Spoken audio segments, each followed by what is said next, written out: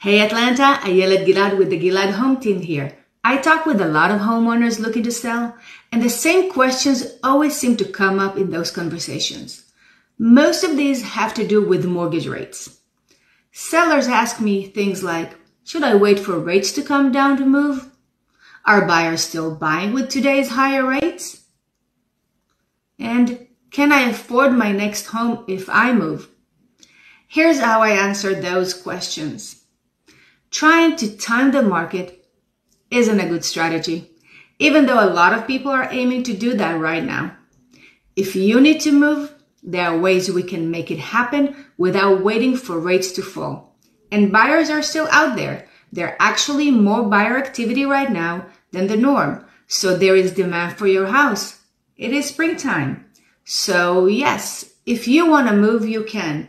And your equity can help make it possible, even with rates where they are.